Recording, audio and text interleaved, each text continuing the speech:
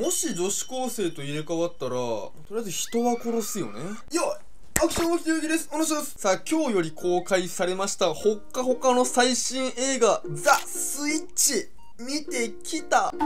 俺めちゃめちゃ楽しみにしとってさ、今年の1月ぐらいに公開される予定だったのが、公開延期になっちゃって、2、3回ね、延期でようやく今日公開されたということで、俺待ち望んどったんよ。ようやくね、今日見に行けたんですけれども、最高だった。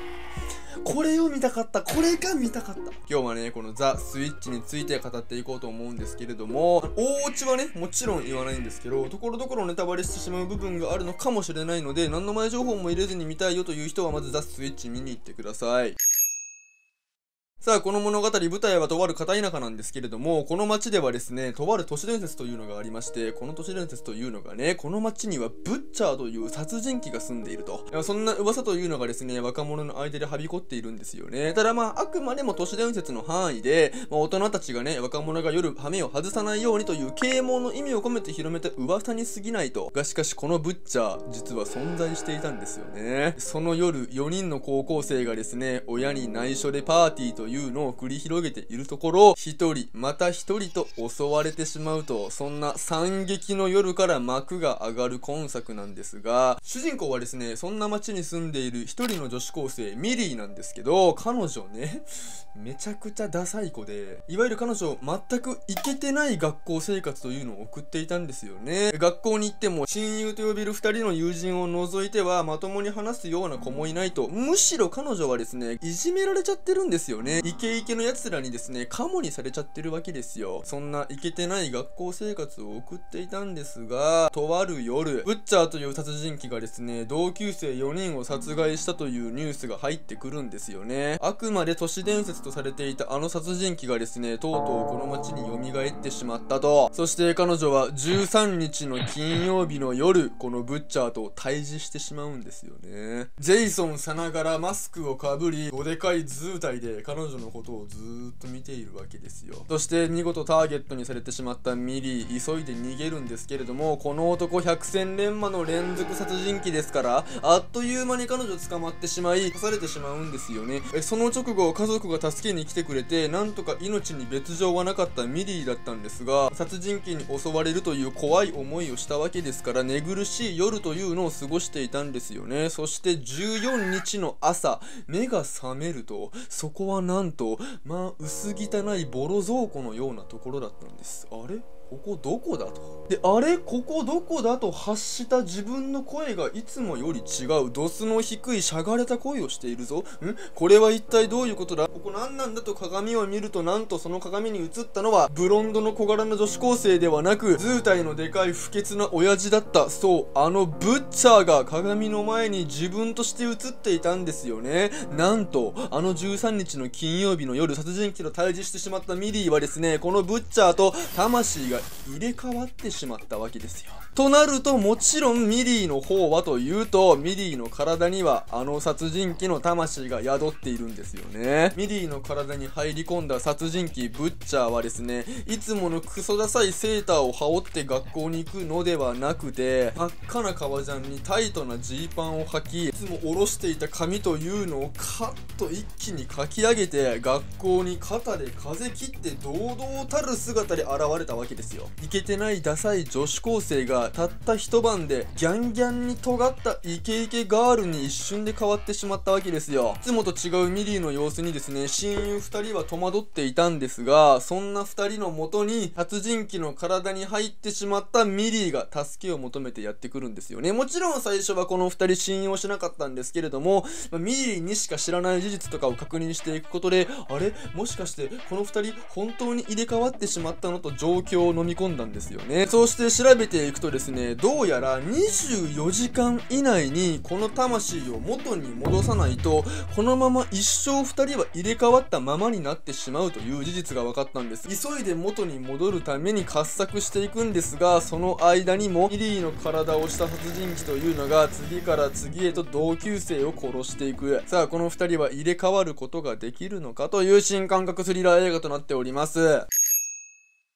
まず殺人鬼と女子高生が入れ替わっちゃいましたっていう、この1行だけでどちゃくそ面白いじゃん。まずね、本作の監督を務めているのがですね、ハッピーデスデーでも有名なクリストファー・ランドン監督で、殺人鬼に殺されるたびに同じ日をループしてしまうという自国の殺人スパイラルに巻き込まれてしまった主人公というのを描いているスリラー映画で、これがまずめちゃくちゃ面白くてさ、ゾンビワールドへようこそとか、その他にもね、クリストファー・ランドン監督っていうのは、スリラーの中にコメディであったりとか、独特の設定、ちょっと変わったテイストっていうのを加えることで、ガラッと一変させるっていうような監督で、今作もね、女子高生と入れ替わることでっていう、そのひとひねりっていうのがたまらないんですよね。今作ね、その振りっていうのがたまんなくて、いわゆるこのブッチャーという殺人鬼の恐怖というのを知らしめるために、前半ちょびっと10分ぐらいね、最初に若者たちが殺される様子っていうのが描かれるんですけど、これがもう13日の金曜日なのよ。この10分で13日の金曜日を復習できて、ああ、なるほどねと。これまでのね、名作ホラー、名作スプラッター映画というのを踏襲した上でのブッチャーという存在。だからこれね、2つの見方ができるわけですよ。おそらく一般層からすれば、この入れ替わってしまった女子高生、この殺人鬼の体に入ったミリーのことを応援するんですけれども、多分ね、ホラー好きの変態は、どちらかというと、ミリー殺せ、ミリーもっとやれっていう、女子高生の体に入ったブッチャー側になってみるんですよね。だから、もしもジェイソンがキラキラの学園生活を送ったらというイフストーリーも一個乗っかってるんですよね。これがたまんないのよ。今まではいけてなかったミリーっていうのの体の中に、ファッションセンス抜群の殺人鬼が入ることによって、一気にガラッと姿が変わると。この見た目の急変によってね、今までは近寄ってこなかったような、今までは自分をいじめていたような奴らっていうのが寄ってくるわけ。こういう奴らをね、いろんな方法っていうので殺してくれるので、なんかどっかちょっとね、気持ちよさがあるのよ。ざまあ見ろって思っちゃうの。ただブッチャー自身はさ、こいつがいじめっ子だから殺すとか、そういった感情的なもので動いているんじゃなくて、本能的な殺戮衝動で殺しているのよ。だからこそね、ブッチャーの恐怖っていうのもたまんないんですよね。こうやってどんどん人を殺していく様っていうのは、もう王道のスプラッターホラーなんですけど、殺人鬼の体に入ったミリー側の視点だとめちゃめちゃコメディなんですよね。だからそうやってジャンルさえもスイッチしていくんですよね。だから殺人鬼と女子高生が入れ替わっているというよりも、もっと根本的に男と女、大人と子供っていうのが入れ替わっているっていうのもかなりでかいのよ。神は殺人鬼といっても力とかはまだ非力なわけだから、結構ね、あっけなく倒されたりする場面なんかもあるんですよ。そこなんかもね、なんかギャップがあって楽しいんだよね。そこのなんか男女の違いっていうのも結構根本のテーマに盛り込まれてて、そこの観点なんかもね、面白かったんですよね。中盤ね、やっぱり殺人鬼の姿のままだと周りの人から通報されるということで、ショッピングモールでね、変装グッズを買うために逃げ込むっていうシーンがあるんですよ。このショッピングモールのね、ファッションコーナーの試着室っていうのに一旦逃げ込むっていう場面があって、ほんならね、なんとこのショッピングモールさ、ミリーのお母さんが働いていて、試着室越しでこのお母さんと会話をするっていう場面があるんですよ。この試着室っていうのもさ、こう服を試着しているのではなくて、魂を試着しているっていうダブルミーニングも入ってて、服ではなくて体ごと試着しているんですよっていうこの演出と、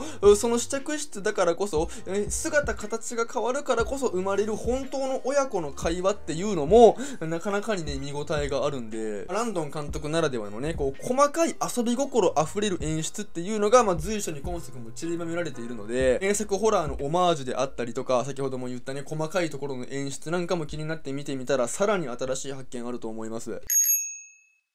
で、なんと言ってもキャストですよね。今作主人公のミリーを演じたのはキャスリン・ニュートン、そして殺人鬼のブッチャーを演じたのはビンス・ボーンと。まずキャスリン・ニュートン大好きでさ、名探偵ピカチュウのね、コダック連れてる記者の役でも有名ですけど、前半はイケてない女子高生、後半からはキレッキレの殺人鬼。このね、振り幅っていうのももうキャスリン好きからしたらたまんないし、監督がね、インタビューかなんかで、今作のね、この殺人鬼、女子高生殺人鬼っていう役どころはターミネーター2をオマージュしているって言ってて、絶対3なんだよな。絶対ターミネーター2じゃなくない？絶対3じゃない？ TX だっけ、監督が2って言ってるから2なんだけど、でもお次ビンスボーンね。俺ビンスボーンもめっちゃ好きでさ、インターンシップとか俺めちゃくちゃ好きな映画なんですけど、そのいわゆるコメディからシリアスな役までいろんな振り幅があるね、ベテランの演技派の俳優さんなんですけど、でやっぱブッチャーっていう殺人鬼をするには十分な画体と十分すぎる表情、圧倒的な演技力っていうのでね、前半の殺人鬼役をものの見事に演じるんですけど、